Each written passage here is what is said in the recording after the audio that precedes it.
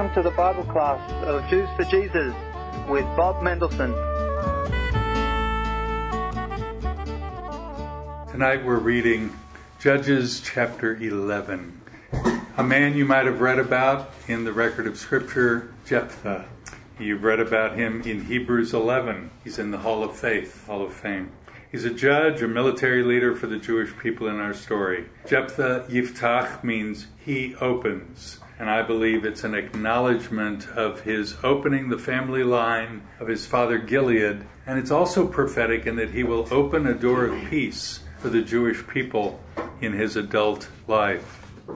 Gilead is his father.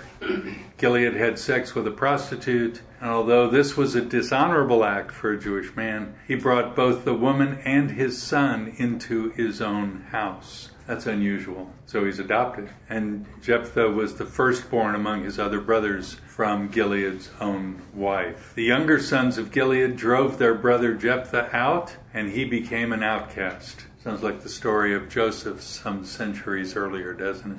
Okay, so from outside the camp of Israel, Jephthah takes up residence and is making a life. He's up north in a place called Tob. All of a sudden, when the Amorites came to attack the Jews from the east, the Jewish leadership there in the town where he grew up in Gilead, the Jewish leadership invites Jephthah to be the leader. Let's read the story tonight. So from outside the camp of Israel, Jephthah was living up in a village called Tob. Good, a good village. He's hanging out in a good place. Good.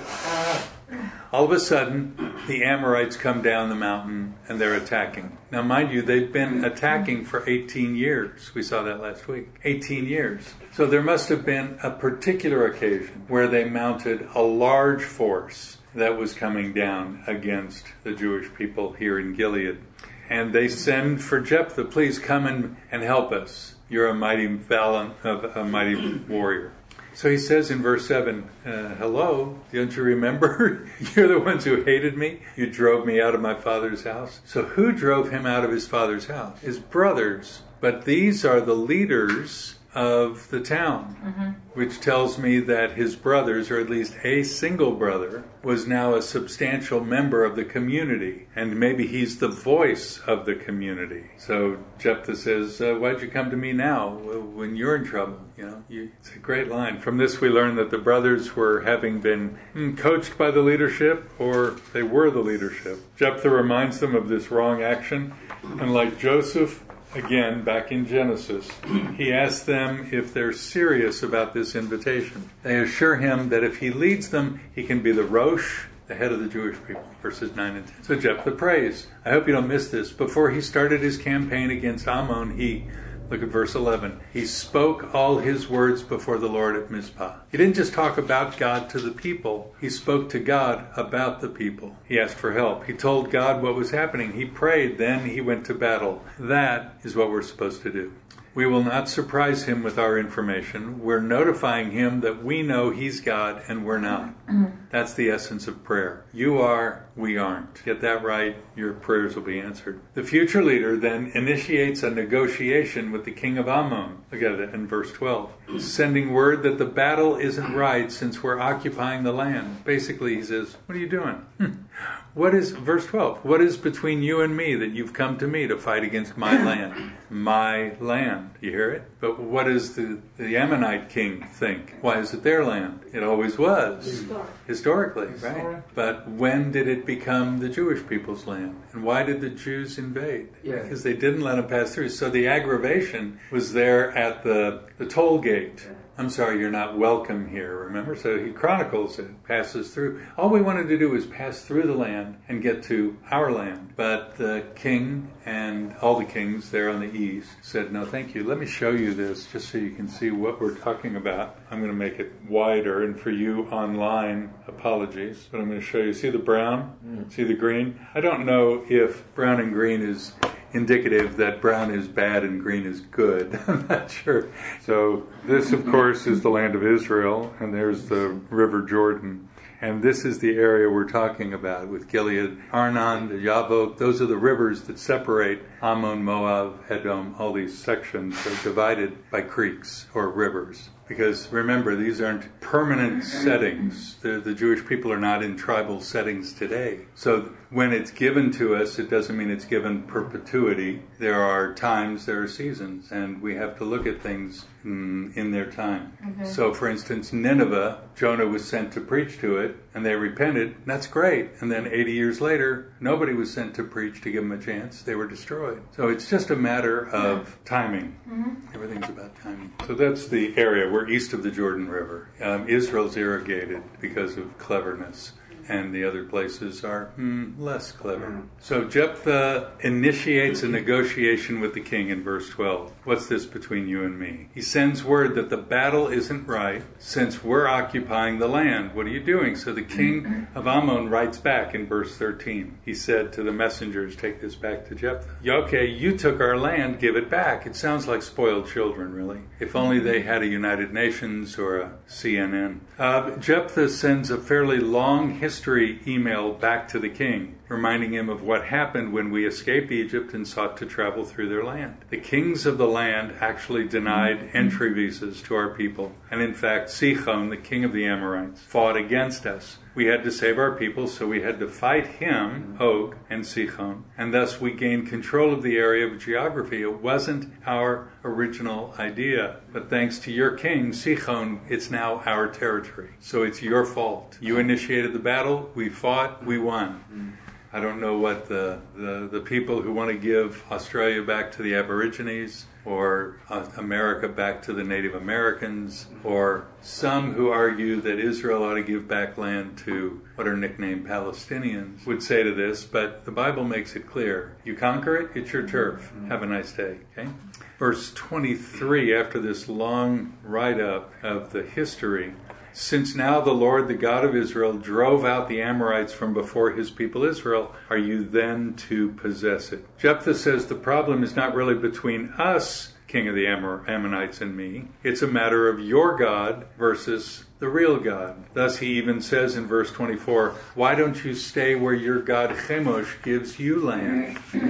So he's basically saying that we were away for 300 years and you could easily have dominated the land in that time. Where were you? Why now? You see, you guys are just mad that we own it and are doing something with it, which you left for hay and weeds. By the way, doesn't that sound familiar today in light of modern Israel and the controversy of certain tribal areas? Nobody wanted Israel in 1850. Yeah, there was nothing to it.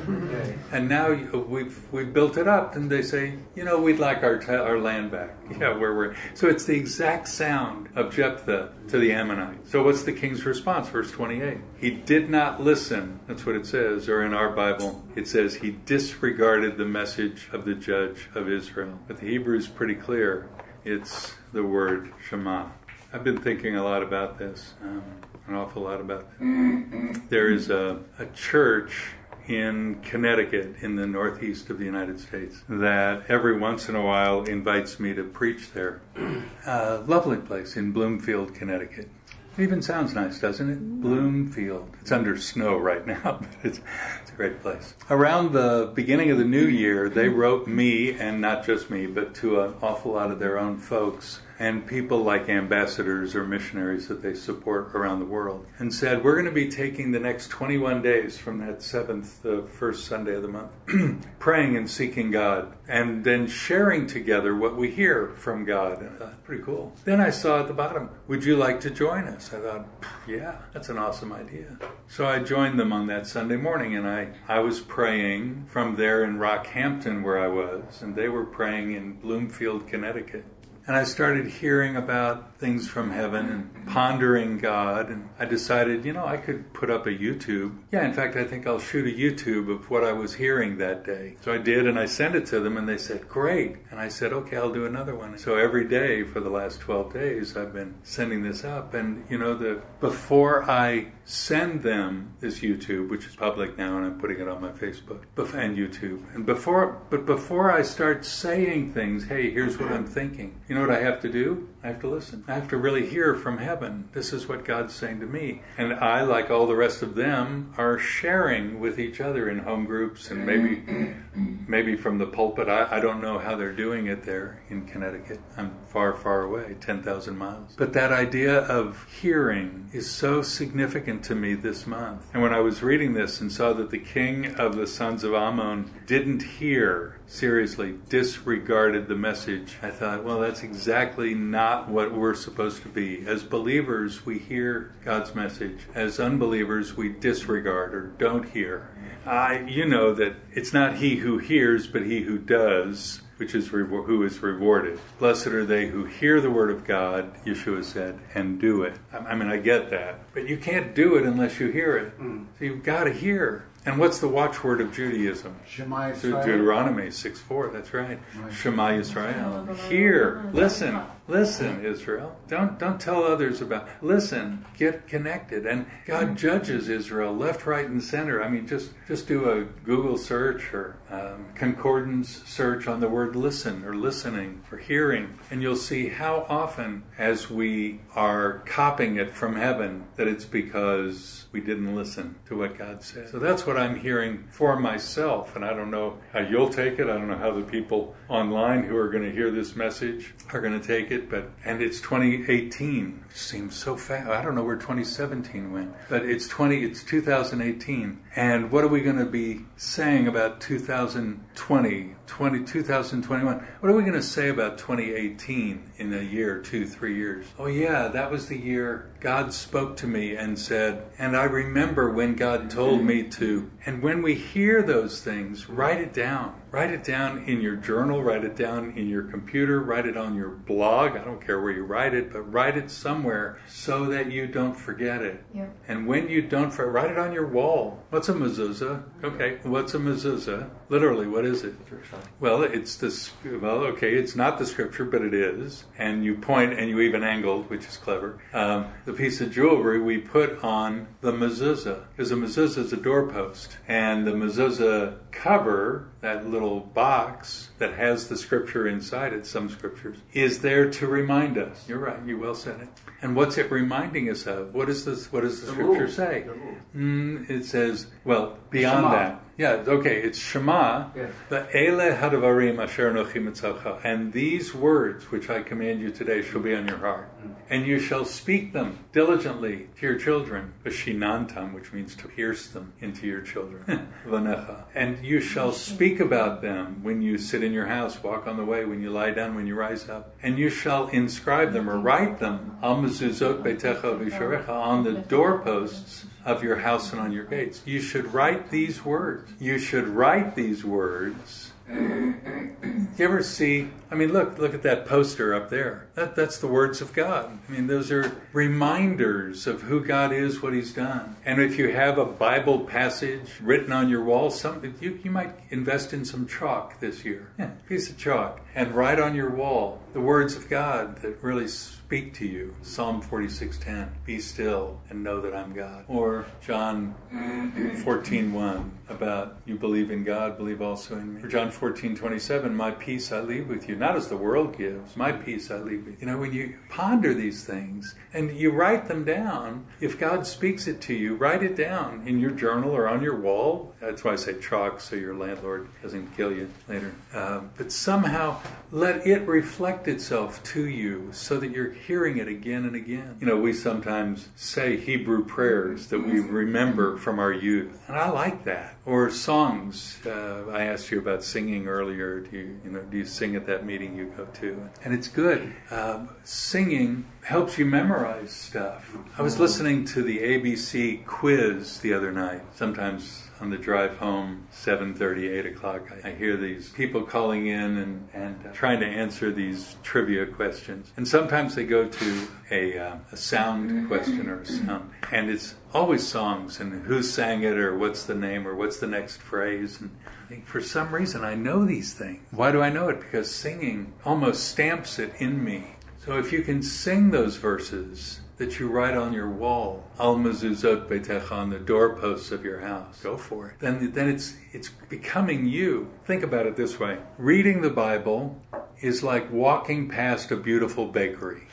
You smell it, you say, this is really good. Memorizing the Bible is like taking a bite of a bagel, fresh, hot, right out of the oven. Oh man, this is fantastic. Meditating on the Bible is when you swallow that bagel and it becomes part of you. Smelling it, good, senses, I like that. Biting into it, tasty, healthy, good, well, not. But it's delicious. Letting it become part of you, that's even the best. Reading, memorizing, meditating. You can't meditate on something you haven't memorized. You can't memorize something you haven't read. Does that make sense? So see if you can do that. This is all from the word Shema, that the king disregarded or didn't listen to the message which Jephthah sent him. What could have happened if he'd listened? There wouldn't have been a war. All his people would have survived. Jephthah would have still had, his diplomacy skills would have been fantastic. He didn't listen. Not a good idea when a man of God speaks to you. It's almost as if the music in the movie changes and you and I and everyone else knows, bum, bum, bum, bum, problem coming. This is a mistake. Trouble awaits the king. We'll see how that plays out in a moment. Remember last time we saw how God sent an evil spirit into the camp of the men of Shechem in the story of Abimelech. Today God uses his Holy Spirit to come upon Jephthah, verse 29. Now the Spirit of the Lord came upon Jephthah and to empower him to know what to do. Look, it did happen now and again in the record of the Older Testament that people had that unction, that anointing from above. But it wasn't available to everyone until Shavuot, Pentecost, after Yeshua rose from the dead. And God poured out his Spirit on the 120 and on anyone and everyone who now seeks it. So Jephthah did something that we see a few times in the Bible, a man making a vow. And that's where I'm going to be controversial. Some of you have heard about this promise, this oath, and wondered what happened. I'll try to clear that up for you in a minute. But that a Bible character makes a vow is normal. It's sort of like, if you do this for me, God, I'll do that for you. Jacob did it. If you get me out of this, my brother Esau's coming to kill me, I'll give you 10% of everything I got. Elkanah did it, Hannah, David, on and on. We already saw Gideon do that earlier in this book. So Jephthah makes one, verse 30 and 31, and promises that if God gives him the victory, Jephthah will do something in return. So that's exactly what happened. God again gets credit for the victory, and Jephthah wins the battle against the Ammonites. I love it. The scene immediately then turns to the house of Jephthah. So we don't see the congratulatory comments from the people of Gilead. We don't see the parade around back at home. We don't see the newspaper article. We see Jephthah going home. Nice. He returns to celebrate his victory at home. His home was now in Mizpah, the scene of the agreement of Laban and Jacob back in Genesis. And he has to live out a vow he made to God. His daughter comes out of the house first. Yikes. He has to do something with his daughter. What was that vow? We know it involved God giving him victory, but what was Jephthah's promise to God? Here's what it says in the Bible in verse 31. In his vow he says, "Then it shall be that whatever comes out of the doors of my house to meet me when I return in peace from the sons of Ammon," meaning after I win the victory, I return in peace, "that it shall be the Lord's, and I will offer it up as a burnt offering." But I want you to read the word "or" instead of "and." Either I will donate it if a person to God, or I will sacrifice it if it's a kosher animal. I mean, he couldn't say, well, let me just stay with it. Think about it. If Jephthah were to try to fulfill the vow by killing his daughter, he'd be violating Torah. Yeah. Leviticus 18:21. Somebody find it for us. If Jephthah won the victory, had a great time with God, was satisfied that God had heard his prayers, and came home and killed his daughter, he'd be breaking Torah. That doesn't sound like a vow that God was involved in. He would have had to do something else. He would have had to ask a priest in Shiloh, miles away, to break the Torah in killing the daughter. And there's not a chance that the people would have allowed this either. Look, who is Jephthah just now? What did he just do? He beat up the guys who've been beating us up for 18 years. He's now like John Monash. I mean, he's a hero to the country. He's like Donald Trump. No, he's... no, but let's say he's recognizable. He's a hero. He's the military conqueror. And he goes up to Shiloh, and the people are going to go with him. And the people are going to go, and his daughter's going to be there. And he says, I'm going to kill my daughter now. They'd say, no, you can't do that. So he'd be scandalized. It would have been huge news. And no way would the daughters of Israel, look what it says at the end, have commemorated this 4 times a year. See what it says? Verse 40, the daughters of Israel went yearly to commemorate the daughter of Jephthah the Gileadite 4 days in the year. Well, if you're a daddy and you kill your daughter, hey, my girls, they drove me nuts sometimes, and I'd always threaten them, I'm going to kill you. No, of course I wouldn't do that. And even more recently. Anyway, no,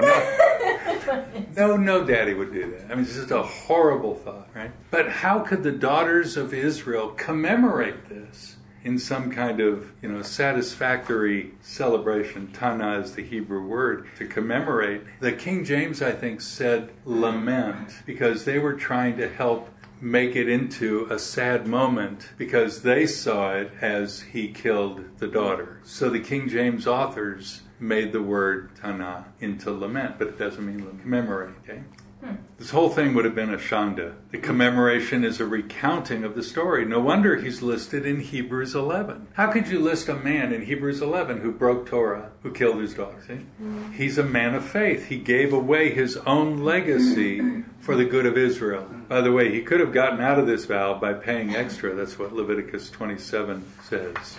And he probably would have been fairly wealthy by now. I'm just guessing. Many other judges had dozens of sons and grandsons, but Jephthah had none. He ruled for 6 years, but he had no perpetuity. That's the fulfillment of the vow. So I read this vow of Jephthah as this: I will give whatever or whoever comes out of my door to the Lord. Meaning to virgin and perpetual service to the Lord, like the ladies at the bronze laver in the tabernacle. Frank, would you read Exodus 38:8? Here were some ladies who donated their mirrors, and the mirrors became the bronze laver that was used in the tabernacle of Moses. So they were ladies in service there at the tabernacle. And that is what happens to Jephthah's unnamed daughter. She becomes a perpetual servant to the Lord in his ministry. If the first thing out of his house had been an animal, which had to be kosher, clean and appropriate, he would have offered it to the Lord as a burnt offering. But if the first thing that came out was an unclean animal, he couldn't have offered that. So he didn't kill his daughter. It's not recorded that he killed her, and it's wrong to make the Bible say that. She lived in perpetual sadness that she wasn't able to bear children, which was normal for a Jewish family in that day, and dare I say in this day as well. Yeah, there's all kinds of activities. I don't know which one she was involved in. It doesn't say. But she was Here's a not clue allowed. in leading class. When the Bible is silent, you be silent. If you don't know, you just say, it doesn't say, I don't know. I mean, you could make it up and be really cool, but you might be really wrong. Well, she wasn't married, and she lived as a perpetual virgin. And that's the commemoration that these... And why did she go up to the mountains and weep? What does it say? Why did she go up to the mountains and weep? Because of my virginity. That's right. She was ever perpetually a virgin. And so she wasn't going to know a man. She wasn't going to have children for her sake, and certainly when you think about it, for her daddy's sake. So here she is doing what Isaac did when Isaac agreed to go up to Mount Moriah with his father. And Isaac said in Genesis 22, hey, Dad, there's the wood, there's the fire, where's the animal for the sacrifice? And Abraham said, the Lord will provide. Yahweh Yireh, Jehovah Jireh. Yeah, he'll provide. And Isaac and Abraham, it said, went on Yachdav. They went up the hill together. Meaning Isaac said, I wonder what's going to happen, but I'm going to go. And he was a willing sacrifice. Here's Isaac, 30 years old, Abraham 130 years old. And Isaac could have taken out that old man easily, right? Strong, strapling Isaac could have knocked over the old guy. But he willingly allowed the daddy to put him on that altar. That's That's the grace of being a servant. And that is what Jephthah's daughter did here as well. She's going to listen to what she said. She said to her father, verse 37, let this thing be done for me. Let me alone. My father, verse 36, you have given your word to the Lord. Do to me as you've said. So she understood. She had faith. That's a house of faith. She had been raised that God was going to be God and we're supposed to submit and do what God said. And if I'm going to be ever a virgin and never have children, so be it, Daddy. I'm not going to make you break your vow and give me to a man and have children and grandchildren for you. I'm not going to do that. So she had faith as well. Brilliant, brilliant story. Just dangerous to say Jephthah killed her. But that's common. That's commonly what's said out there. And it's a horrible thought. The story of Jephthah is sad in that he has no legacy, but it's rich in faith. So let's us be careful to live by faith, and also let's be careful not to make hasty vows. Let's trust the Lord, but let's not negotiate with Him. He can and will send His Holy Spirit to lead us. We have a job to pray to Him, to tell Him what's happening, to trust Him with our lives and with the lives of those near us. Let's be careful to give Him thanks and praise for this story of the man of faith and our lives and the lives of faith of all the people in this room and who've been in our rooms before. Amen.